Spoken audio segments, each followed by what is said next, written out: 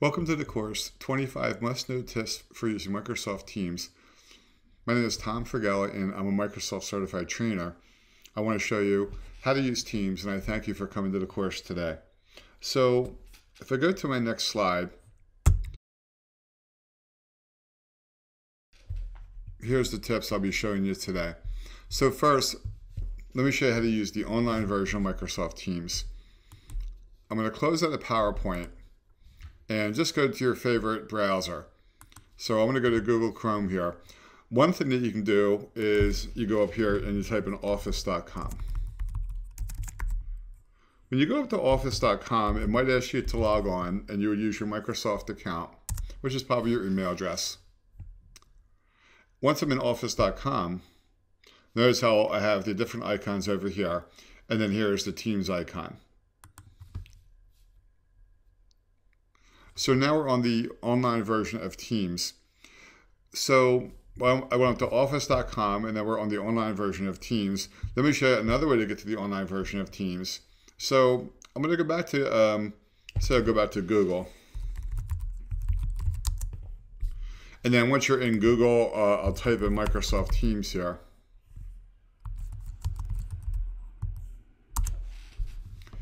And then at this point, you can click on either this top icon here or the second icon.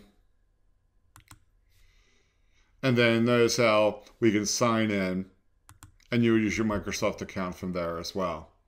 So that's a couple ways to get into Microsoft Teams, the online version.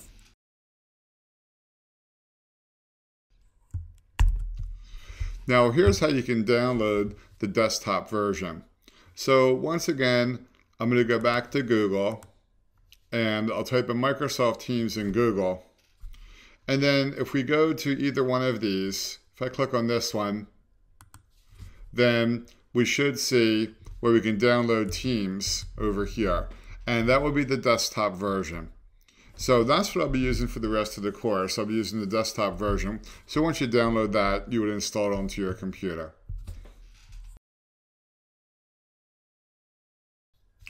So now, once you have it downloaded and installed, we're going to use this icon to use the desktop version. So for the rest of the class, I'll use the desktop version of Teams, but everything I'm going to show you should work on the online version as well. So I'm going to pick on the icon for Teams here.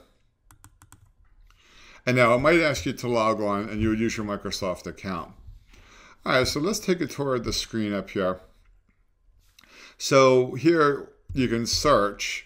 And you can search for text or people's names or file names. And notice how you can type in the slash there and get a list of all different commands you can type into the search. So you should try some of those. There's some good ones in there. But you can also just search for anything there as well. Now, if you come over here, you're going to see this little circle is where you can have your picture. So on the next lesson, I'll show you how you can change your profile picture and your status using that circle right over here. Now I'm going to come over here with the activity. So the activity is where you can see where people have mentioned you in different chats or people's replies. So maybe you haven't been in Teams for a while, and maybe the first thing I'll do is pick on the activity to see if anybody has mentioned me or if anybody's replied to my chats and so on. And then if you want to see your activity, you can click on the pull down where it says feed, and then I can see my activity. And that's all my responses and things like that, all right? Now in the activity, you can also filter it over here, and you can also we have settings for that as well. So you want to check out your activity. Now you see this word chat over here? This is the private chats. So in a couple lessons from now, we'll talk about the difference between a private chat and the team chats. So this guy over here is your list of private chats. Then we see the Teams icon. Then you'll see your various teams that you belong to.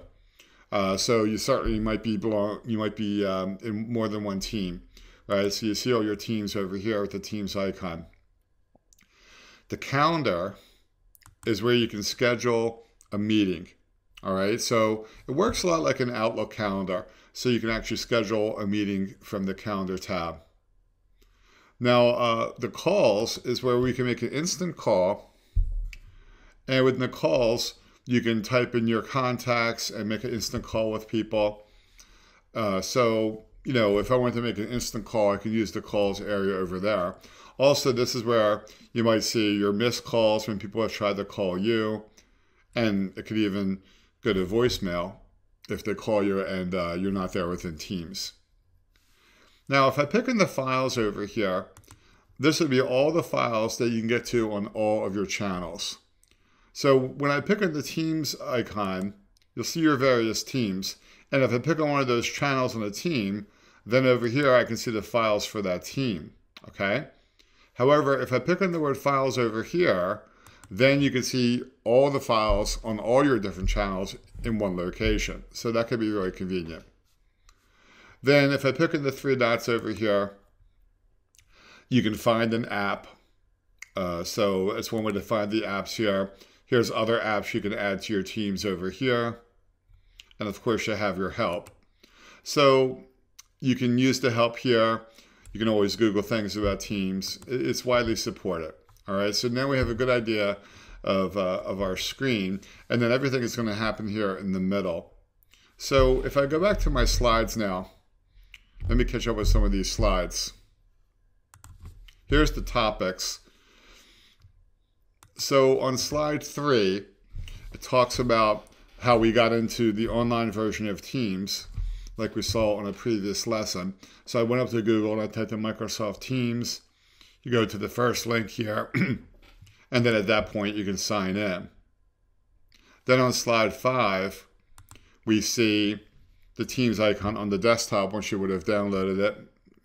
Now on slide 6, if it does ask you to log on, it'll look like that, and you'll use your Microsoft account. And then on slide 7, you would type in your password if that was appropriate. Now on slide 8, you can get the Teams mobile app. So you can go to the Google Store or to the Apple Store. So let me show you how you get the Teams mobile app. Actually, I'll go back to Google here, and I'm going to go ahead and go up to office.com again. I'll pick in the Teams icon. Once you're on the online version of Teams, then I can come over here and pick in the three dots, and then I can download the desktop app or the mobile app. All right, so that's one way to get to the mobile app, as that slide was showing. Let me go to the next slide, and then we can start the tour of the screen here. So if you go to slide 10, this PowerPoint should be included with the course. So here's the activity where you can find your mentions and your replies and things like that. I'm going to go to slide 11. And then this is where we have the private chats. All right, so we'll talk more about the private chats in future lessons. And then we see our teams. That's where you can get to your team chats or your team files or your channels. I'm going to go to slide 13. Then we're back to the private chat here. So we'll go more directly into that very soon. If I go to slide 14, it shows you the calendar where you can schedule your future Teams meetings. By the way, if you schedule in that calendar, it'll show up in your Outlook calendar as well. I'm going to go to slide 15. And then with the calls, that's where you can make an immediate call. So you can pick one of your contacts and then call them right from there. So there's multiple ways to start a call or start a meeting within Teams, and we'll talk about that more during the course. And then here's the files. So I like that icon. You can see all of your files on all of your different channels in one location. If I go to slide 17, so then another place to get to the files is you pick on the Teams icon, you pick on one of your channels, and then you pick on the Files tab up top there, and those are the files for the channel. So I showed you that. I'll go to slide 18. And then in the channel, it can have a wiki. A wiki is going to be a shared document within that channel. So each channel should come with its own posts, which are the chat for that channel, It should come a wiki, should come with the files. Let me go to slide 19. And then we'll see this plus sign in a future lesson. It's how you can add a new tab onto your channel. So that was a good tour of the screen, as you can see here on Microsoft Teams. In this lesson, I want to show you how to change your profile picture and change your settings. Now, you can do it over here with your profile picture on the online version, but let's go back to the desktop version. Here we go. So I am going to pick on the circle over here. Now, let me show you how to change your picture. I'm going to click on this circle here, and let's say I can change my picture. So I'll pick on upload, and then you would upload a picture. So in this case, let me go to a different folder. All right, good. So that's actually me. I'll pick on open, and now that is my profile picture for our Teams, and I'll pick on save. And now that should show up. So every time you add a chat or something like that, people would see your picture. So I just clicked on the circle up there, and you pick on this circle to add a picture. Now this is also where we can change our status. So I'm going to click on that picture, and then right now I'm marked as available. So that means people can call me or invite me into a Teams meeting. If I click on this pull down where it says available, then I can change my status. Busy, do not disturb, and so on. So if you're marked as busy or do not disturb, or some of the others, then people will not be able to invite you to a Teams call or a Teams meeting. All right, so you can change your status there. I'm going to say available. Then another thing you can do here is you can change your status message. So let's say if somebody tries to invite you to a call, you want them to receive some kind of message. So I'll pick in the picture, I'll pick on set status message. And I'll say, you know, I'm away. Please contact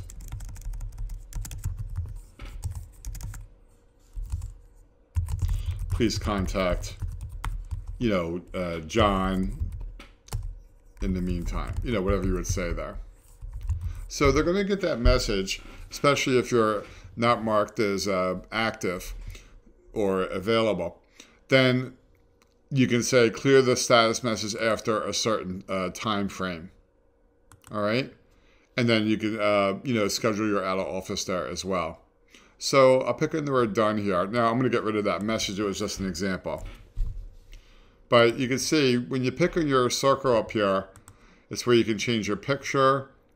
It's where you can change your status and change your status message. Now, another thing that you want to take a look at is where it says manage your account, and you'll find a lot more settings there.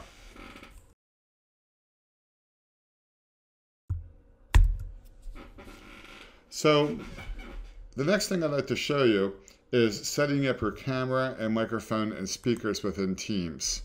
So I'm going to click on the picture again, and I'm going to pick on the word manage account. Now there's a lot of settings here.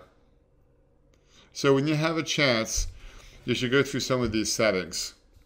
But notice over here, it says devices. So that'll be your speaker that you're going to use with Teams, the microphone, and then even the camera. So if I scroll down, then you'll start to see the camera as well. So you can set up which speaker is appropriate to be used within Teams, the microphone, and there's other settings here, including your camera. So like on my computer, I have several cameras, all right? So I'm going to close that window. We picked on your picture, and then we picked on the word manage account. There's many settings here that you should go through, but here is the devices, where you can set up your speaker, microphone, and your camera. Thank you for watching this video. If you liked it, please like, share, comment, and subscribe to my channel. If you really liked it, please click on the thanks icon that looks like this below this video to support the channel. Please check out some more of my free videos. You can also subscribe to my mailing list and find out about my other services by going to www.pcwebinars.com. Thank you again.